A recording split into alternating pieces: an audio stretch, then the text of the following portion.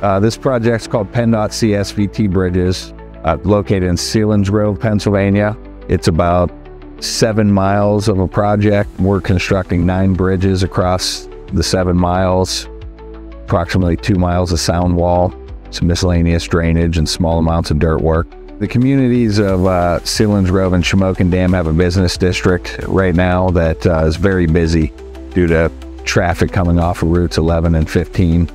And the idea of this project basically is to keep all the, busy highway traffic off of that strip and make it more presentable for the local people to get in and out of their neighborhoods.